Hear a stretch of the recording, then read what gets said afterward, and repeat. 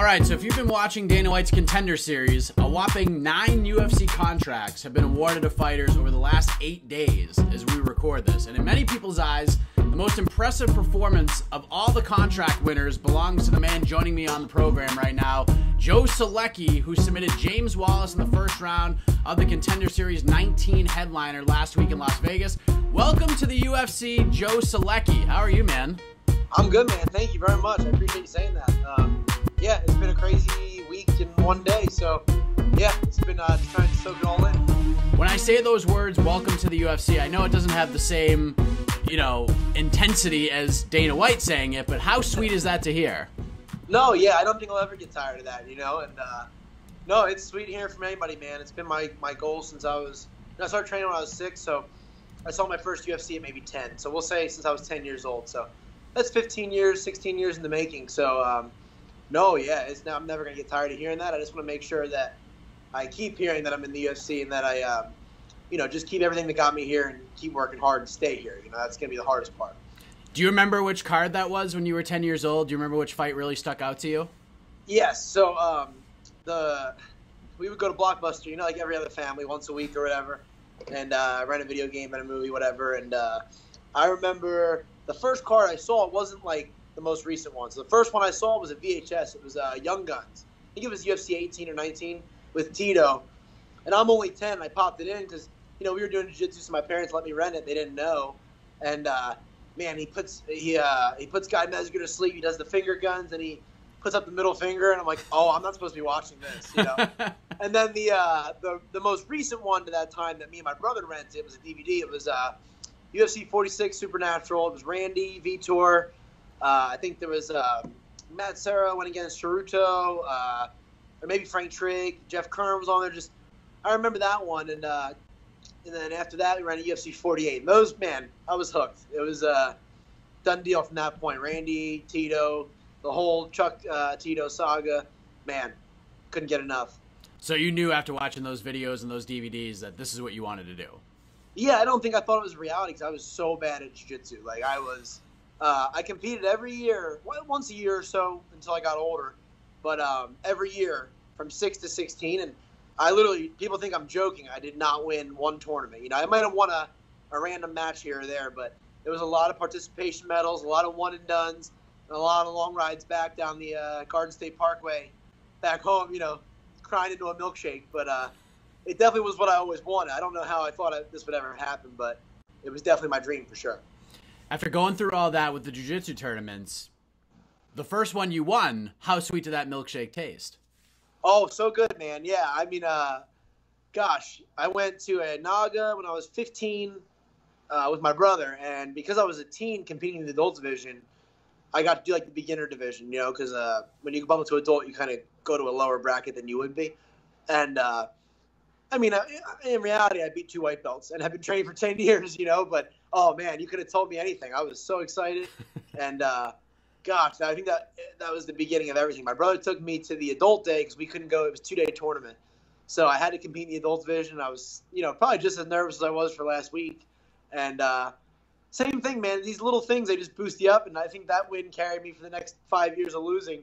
And yeah, it just kept me going. So everything happens for a reason. It all just unfolded really funny, but it was worth the 10-year wait to get that first big tournament win. You said something right off the bat when I asked you about the welcome to the UFC question, because it's sort of a mixed bag when it comes to earning that contract. And what I mean by that is, and you kind of touched on this, obviously it's fantastic. It's huge to have a great performance on the Contender Series and hear Dana White say your name and get a contract. But, for a lot of guys and gals that I've talked to, that's just the first step. Like, it's wonderful, but until they get in the Octagon and get a win for the UFC, it doesn't become real. You know what I mean? Like, do you feel the same way that, this is awesome, I've taken a huge step, but I'm not quite there yet. You know what I mean? Yeah. Oh, 100%.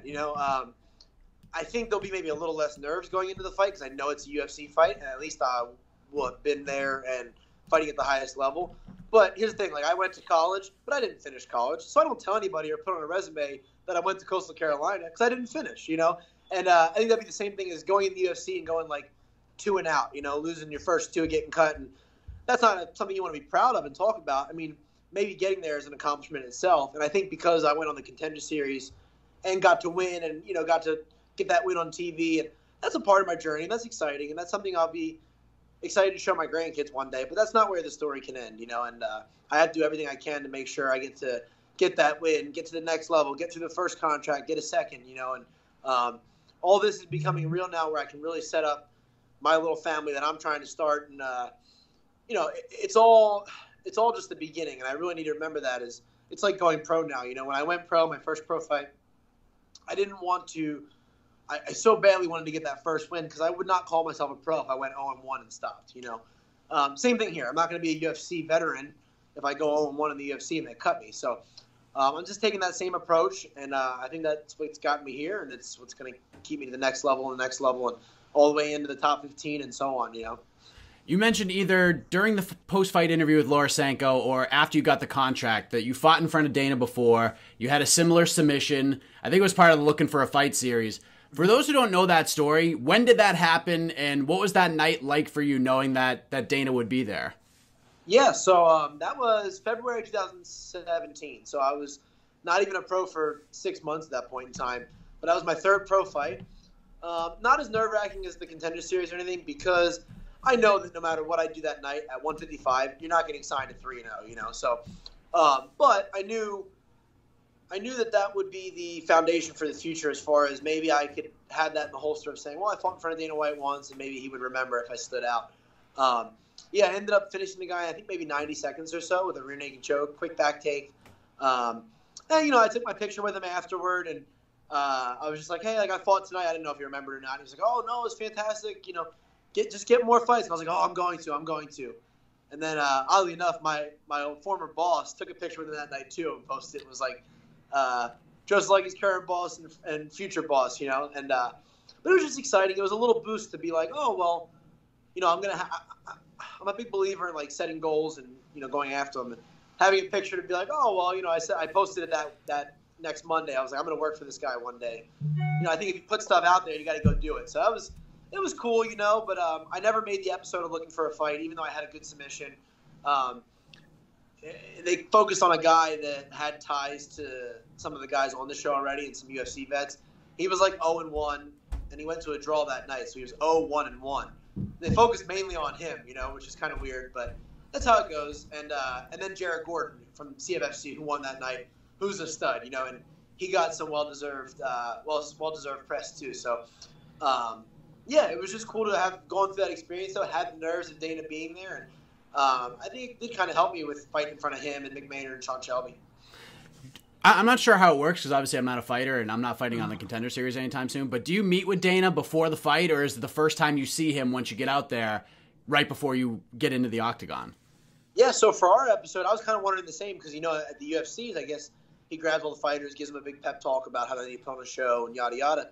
But no, with this week, at least with my week, we didn't talk to really anybody like that beforehand, none of the matchmakers or anything like that. When we were in a really big room waiting to be drug tested, and Bisping walked through a couple times, and all he said was, "What's up, guys?" and kept walking. But yeah, we didn't sit down with anybody, have any meeting or anything like that, which is good, honestly. That first fight, I'd rather just have the jitters of fighting in front of Dana. I don't need the whole pressure of talking to him beforehand. And then I didn't get to grab him afterward. I mean, he's a busy guy, man. As soon as he gave the contracts, he was out of there. I think the next night was the ESPY Awards and stuff, so they're probably headed there. It's a busy guy. I can't even imagine. Just in my little schedule the last week, which has been not that much, I've done I think maybe 8 interviews like this, or the news came to the gym yesterday. That's been hectic. I couldn't imagine being Dana White or Conor McGregor. So those guys should get a pass on not being able to spend too much time with one person. They're busy people, and they're making the fight world go around right now. So it's all good. Yeah, it was interesting though. We didn't see him until afterward.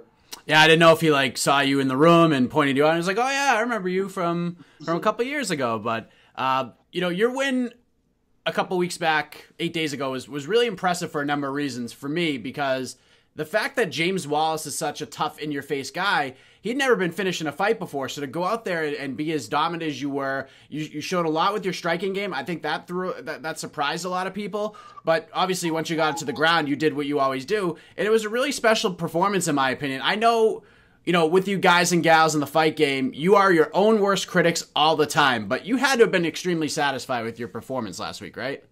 Yeah, I mean, there was a couple things that I saw, that I should have done maybe differently that I got away with, and they worked out for the better. But, yeah, it was a couple things, but yeah, I was definitely satisfied. And I think knowing, watching that build up to the fight, the eye test is something you can always go off of. And when I watched, James Wallace's videos, like, he was a stud. He's submitting people in the first round, and but I was seeing some things maybe strategically that I was like, well, I think I'm a higher level of grappler than the guys he's faced, so he's submitting a lot of guys off his back, or he's maybe failing a submission, they're putting themselves back into it. And it's that weird lead up to the fight where you're like, I know I don't do those things, but maybe he's so good and I'm going to fall into a triangle, or maybe his traps are so good. So it is a weird little, your mind plays tricks on you going in. But something my coach was telling me going in, John Salter, he's like, anybody that's going to do that to you on the ground and make it a tough night for you and put you in submissions, make you work out, he's like, you already know the names of those people, whether they're in sports, jiu-jitsu, or MMA. And he's like, don't forget that. And that gave me a lot of confidence, and I think that's something I wouldn't have told myself, because I really do see myself differently, and I'm really hard on myself. And but him saying that gave me a big vote of confidence to go out there and take the fight wherever. And I know that, even if he was better on the ground, he's not going to do anything I haven't seen. I'll be able to work out of it and either get back to the feet or capitalize on the ground. That's what happened. We got to let it go a little bit early on, and then we ended up on the floor. And I just think that was experience for me. He's been training and fighting a long time, but I spent a long part of my life just doing jiu-jitsu. So that mixed in with the wrestling and the punches, I think it makes it a little easier sometimes. That's kind of how it went. I was happy. In a lot of ways, I saw a lot of myself in you when you spoke about how supportive your wife has been throughout your career. I mean, personally, I just pivoted to covering MMA on a full-time basis. It's been less than a month for me. Wow. And, I'm obviously not 100% in the same boat as you. I'm not getting punched in the face. I'm not putting my body through hell all the time. I didn't do years and years of jiu-jitsu tournaments, winning, losing, going through everything you've gone through. But the grind to, put money in the bank is certainly real. And my wife basically told me, go get it, make it happen. And that means the world to me. Yeah. I remember Justin Timberlake saying not too long ago, when he got one of those like celebrity doctorates from Berklee School of Music, he said something to the effect of, find someone who is better than you, marry her, and then hold on to her forever. And that was like a quote that really stuck out to me. It sounds to me like you've done exactly that. Yeah.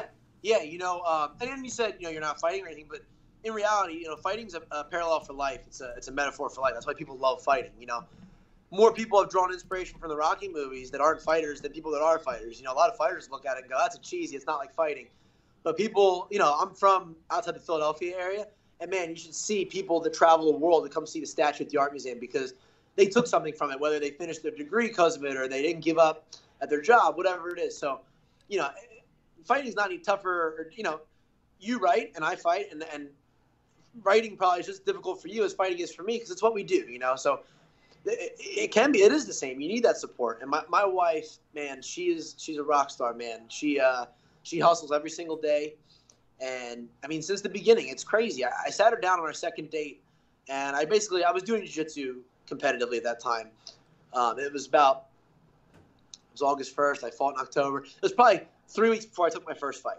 And I sat her down, was talking about jiu-jitsu, and I was like, look, like, I'm obsessed with this. I'm trying to be a world champion, yada, yada.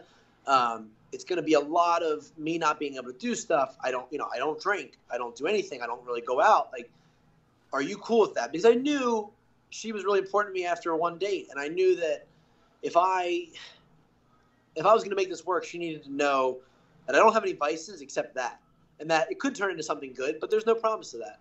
And then 3 weeks in, I got an offer to take a fight, and I took it, after talking to her, and we've been at it since. I was working part-time, almost full-time when I was living in Myrtle Beach, my first 6 pro fights. And then after that, we went to the UFC in Charlotte, where, it's not too far from where we lived in Myrtle Beach. And I was going back and forth training an hour and a half in North Carolina with John Salter, who I train with full-time now. And we went, and it was so funny, man. I think just these weird little signs happen for you. We were getting ready to leave for the fights, and we went to move our hamper, and out of the corner in our apartment was like 50 roaches just crawling out. And I remember just feeling like a sack of garbage and being like, man, like, I could be working at my job now. It's almost full time, waiting tables at night. We could be putting money away, living in a nicer place and all these things. And I was so humiliated. And whatever, we got that cleaned up that night. We hit the road, went to Charlotte, watched the UFC. And I was watching the guys that were closer to my weight class, and we were sitting up in the nosebleeds, and I was like, I looked at her and I was like, I can do this, and we had dabbled with the idea of moving to Wilmington and training with Salter and the guys down there, and it was one of those things where I came home and I told my bosses, because they were really into my career, I was like, look, I'm either going to quit or I'm going to move and do this full time, but I'm not going to do this half-hearted. I'm going to train. I'm going to, you need to make money, but I'm going to do odd jobs instead. I needed to train full time because I just needed to know, win, lose, or draw. I needed to know if I could get there or not. And I believed I could, And she stood by me through everything, man. It's been unreal, and it's so cliche, and it's so this and so that. And usually when people put out on social media how much their spouse means to them, it's usually the opposite. They're projecting, they're having trouble or something like that. But I try and pick and choose when I put out there how important to me she is, but I think the fight was the most important time, because that contract is half hers as it is mine. She may not be in there fighting, but gosh, she has carried the team, man. It's been unreal, and just lucky to have her, man. She's been there the whole time, and hopefully now I can take over the slack and give her the life that she deserves, because she doesn't really want much. She doesn't ask for much, and that's why she deserves everything. Did it ever get to that point too? Because I know you saw that crossroads. It's either go one way or go the other way. And obviously it comes to a point where you're like, all right, realistically, I could do this for this long, but then I have to put kind of a time frame on this thing. Did you set a time frame to yourself at that point? Did you say hey, listen, if I'm not in the UFC in 2 or 3 years, maybe I'll have to go a different direction. What were those conversations like? Yeah. I'm an idiot sometimes with my goal setting. I'm not the most confident person. I don't have all this pride. I think I have dignity, but I don't have pride. I'm not this boastful, I'll beat that guy, this guy. You could put a 10-year-old kid on the other side of the tail of the tape, and I'd be like, man, well, I saw a match and he was pretty fast. That's just how I live my life, But when it comes to goals, I'm really hard on myself. And my idiot self set a goal to be in a big promotion by 25. I'll be 26 in a month and 10 days. So, yeah, I wrote that down at some point in time, and we, I had a couple goals. One was just to move cities, just because we wanted to live somewhere else, because my wife had lived in Myrtle Beach her whole life. One was to, save for an engagement ring and then get married, and then the other one was to be in a big promotion by 25. And when we moved, she found that book, and it was right after my 25th birthday, and I was like, oh crap, all right, time's ticking. I was going to extend that win, lose, or draw, but it was just wow, okay. And then, when I started fighting, I went 3-0, all finishes. My first 5 amateur fights were all finishes. I was like, this is great. I'm watching the Conor McGregor documentary going, oh, man, I'm going to do what he did. I can see it just like he did, and this and that. I'm so motivated. And then I lost the first time, and I was like, oh, you're not a guy that won 3 times. You're a guy that's lost once. Can you even do this at the highest levels, this and that? Came back, won 2 fights, and then it'll be a year and 4 days from now. It'll be a year from I got starched in front of everybody. I was winning the fight, really tough opponent. It was the 2 best rounds of my career up to that point. And then my legs got tired. I planted my feet for a second, and he knocked me into, the shadow realm. And we had a moment. We had a moment in the hotel there. Everyone was in the room, making sure they're checking on me. We were going to eat some pizza or something, drown our sorrows in junk food. But I went in the bathroom for a minute. I was getting ready to hop in the shower. My wife came in, and we just sat there and we cried together, for 5 minutes. And it was a crossroads where it's man, this is not just you. This is other people. My boxing coach putting his time into me with nothing in return. I couldn't afford to pay him for the sessions. And, it was just the payoff of, hey, hopefully I'll make some money and be able to pay you back, and just all the people, man. And that weighed on me a lot at that point. And quitting was literally every other day probably. I was thinking about, if I don't win this fight, I need to quit or that, and that's really when my wife picked up the slack more than anything. Forget, making sure our bills are covered if I couldn't and all that stuff. She picked up the slack when I didn't believe anymore, because it's easy to lose that confidence quick and think you're a bum or think you're just a guy that lost twice. And she picked up the slack. I would go to her and be like, hey, I don't think I need to quit if I lose this next fight. She'd be like, no, no one ever said anything about that. Why are you thinking about that? I don't think you need to quit ever. You have too much left to do. And I think a lot of people, whether it's friends, whether it's family, whether it's spouse, take the opposite end of that and be like, hey, man, how long are we going to live like this? And I think that, being able to get to the UFC maybe shows that I can be one of the 1 or 2% of an athlete in this sport. But I think she's the 1% of 1% of people, and especially in this day and age of social media and all this, and people having all these options, and people, it'd be so easy to walk away from someone like me that wasn't doing much with my life from the outside looking in, and I thought about quitting every single day, and that never even crossed her mind. So it was a team effort for sure. Would you have this road any other way? I mean, like in hindsight, hindsight's such a fickle beast. You could be 11-0 and got the UFC contract, and it would be a really cool thing. But going through what you've gone through, going through the losses, going through the ups and downs, moving the hamper over and seeing roaches to get to this point, would you have it any other way at this point? This is the story that was supposed to be written, right? This is exactly it, man. And it's so funny. I used to have a teammate at an old gym I used to train at. And I love movies. I'm a huge movie guy. I love quoting movies. I love movies. And I'd always be like, oh, this is just like that movie, yada, yada. And he'd be like, hey, man, life's not a movie. And I would always fire back in the same thing. I'd say, your life's not a movie, And I think the second you stop believing you can make these things happen, they stop happening, And my road wasn't easy in jiu-jitsu growing up, It all played out something that wasn't real. I was sneaking away to drive 4 hours with my teammates. I was the oldest. It was me, my buddy Andrew Richardson, who trains Team Alpha Mountain. He's a good pro. And then our buddy John Battle, who's a good jiu-jitsu competitor. And I was the oldest out of the three of us. I just got my license. I was 17. And I'm sneaking away. Instead of sneaking to parties and stuff, we're sneaking to drive from Jersey to Virginia to compete without my parents finding out I had an extra person in the car that I shouldn't have had. One. And, everything's been like that. I wouldn't want it any other way, man. I've never been a guy with great skill off the bat. I think I learn quickly and I work hard.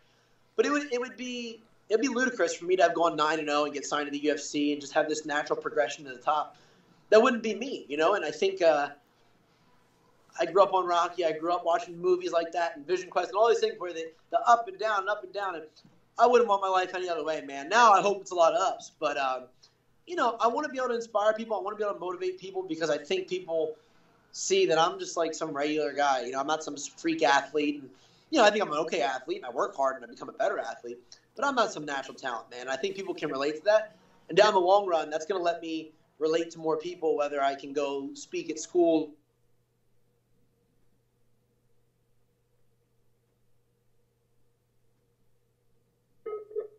Uh-oh. Jiu-jitsu and training, and my old instructor was the same way, so I followed his example. Well, I can be that example now, and hopefully I can do good enough where it can show them what you can do with that, And if I was just some freak talent like a John Jones or someone like that, people chalk it up to, well, he's John Jones. I could never do that. For some reason, and I'm glad they do, people look at me and are like, well, I can do what he's doing, And that's how it should be. That's exactly how I want my life to go, man. I want to be the everyday man, the blue-collar guy out there hustling and grinding every single day. So now that you've cleared this hurdle, you're in the UFC. In a perfect world, when would you like to make your debut? Is there any card that's on the schedule right now? You're like, yep, I want to be on that one. Yeah, I love boxing, man. I'm a jiu-jitsu guy at heart, but I love watching old boxing fights. It's so funny. I send my teammates clips of like black and white fights. I'm like, look at the technique here. I'm a nut with that. I love watching old fights like that. And where's the bigger old school boxing place in Madison Square Garden? I'm from New Jersey, not North Jersey, South, so Philly would be cool, but that's not coming up. Man, growing up, that's what it's all about, and I would love to fight on that Madison Square Garden card. I said it in the post-fight interview that would be awesome, but I've been fighting in the same places, Philly, Atlantic City, and South and North Carolina. Anywhere the UFC goes is somewhere I've never seen, I'm sure, or even if I go to Vegas, at least I'll get to fight in T-Mobile this time. So any of those cards would be amazing, man. Beggars can't be choosers. But in a perfect world, man, the first movie's over. It ends with me, rah-rah, in Dana White Contender Series. And the second one starts out me training for Madison Square Garden debut and being the hero there and bringing all my family, my team, and everybody there would be unreal. But, hey, whatever they got, I'm ready to go. You know what? Boston's not too far away from New York, and that'd be a lot of fun, too. That's the first UFC. I've only been to 2 UFCs, and one was with my 17th birthday. Grappler's Quest tournament, Fan Expo, all that was at the UFC. So we did that night, went to the UFC. And oddly enough, my coach now, John Salter, fought there. He was my age at the time. And he fought Dan Miller. And I'm from New Jersey. I was not going to root for some guy from Alabama who was a wrestler. I always lost to wrestlers. I'm not going to root for a wrestler from the South. I'm rooting for the Jersey guy that goes for submissions, And full circle, now that's my coach, and that's the only UFC I went to before last year. So I would love to fight in Boston, too. Boston's a great fighting city, and man, any of these big cities with history, I'm down. It'd be amazing. Do you have an opponent in mind? Is there anyone in that loaded division right now that you can, see yourself getting in there for your debut? Realistically, I mean, obviously you're not going to, fight for the belt right now, but and you know that. But is there anybody you're looking at in that division? Be like, oh, that'd be a fun one to debut with. Yeah, we're not worried about those guys. I don't want Khabib to know I exist. Hopefully he's retired. I think he's had 2 more fights, so I should be good. But no, there's guys that are coming off the Contender Series or even last season. I have my eye on people that I think might be good matchups or tough matchups. But no, I'm not all worried about that, man. Because you know what? It's so funny. You get these things in your mind, and they come up with some guy you never heard of or the guy that you didn't think about. And I'm not worried about any of that, man. I'm really trying to get this experience, get these wins, and slowly creep my way to the top 15 so that when I get there, like I said, maybe a couple years ago, getting here would have been a win, or getting a win here would have been a win. But now I really do believe in my heart of hearts here that I can be one of the best in the world one day. And I think the way to do that is slow and steady and just take what they give and whatever the UFC says. And I think from the reactions I've gotten and the good publicity that even the UFC gave me, like with they gave me an interview on UFC.com yesterday and all this stuff, I'm thinking maybe they see that potential too. And, they usually work those guys the way we should be worked, which is good challenges at the right times and just getting that big challenge to really step up to the plate and show what I can do. I know anybody in this division in the UFC is going to be a challenge, and that's what I want, and that's what I need to get better. So anybody's going to be good, man. I know we've been talking for a while, and I appreciate your patience and hanging on here. Oh, but since we've learned that you're a true student of the game. You went to Blockbuster to rent videos. Seeing what Uriah Faber did on Saturday, kind of turning back the clock and picking up a big win over a really tough guy, up and coming Ricky Simone. Seeing that, being a purist of the sport and of the martial arts, seeing what Uriah Faber did, what was that like for you? Oh, it was awesome, man. Yeah, I caught the highlights, and it was absolutely incredible. Like I said, my buddy trains out there, and he's always talking about what a great guy Uriah Faber is and how much, his energy is contagious in the gym. He's always inviting me out. I've never been able to afford to fly out to California for a week, but maybe soon on like a training trip to go visit my buddy out there and see them. But man, just unreal. It's so great to see one of the good guys coming back on his terms, getting the win, looking like he didn't miss a beat. You can't beat that, man. From the WEC to the UFC, that guy's fought everybody. Yeah, I'm a big fan of all those guys from that generation, and I mean he's from our generation too because he's still smashing guys. So yeah, it was awesome. Joe Solecki joining us on the program, one of the newest members of the UFC's lightweight division. Great chat with you, Joe. Before we get out of here, let the folks know where they can follow you on this new journey of yours via social media. Any shout-outs, anything else you want to get off your chest, the floor is yours. Yeah, absolutely. I'm on social media. I'm on Facebook as my name, but that's oddly enough, that is kind of filling up fast. I've been accepting everybody that adds me, but I think you run out of room, and I'm almost there, I think. But I have a fan page on there, Joe Solecki MMA. And I am trying to post on there more. Keep my fighting stuff on there, my personal stuff on my personal page. I think that'll be best. On Instagram, I'm just at Joe Solecki. And Twitter, I don't really use. I go on there every UFC fight night to watch the fights. But maybe now I'll try and tweet out some thoughts on the fight stuff if anybody cares. I have like 300 followers. It's no big deal. My wife got a lot of love on Twitter and some hate from the other night, which I thought was hilarious. They were someone was like, oh, she's just happy she doesn't have to pay all the bills anymore. I was dying at that one.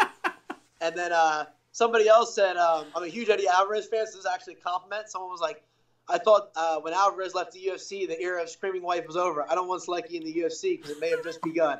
And I was dying at that. But, yeah, I'm usually just Instagram and Facebook, but I'll post something on Twitter here or there. Yeah, I just want to shout out. Thanks for having me on, man. FloCombat's awesome. I always follow everything that you guys do. Just my team, man. I've been long-winded in some of the interviews, so I'll keep it short. But, man, I couldn't do it without these guys.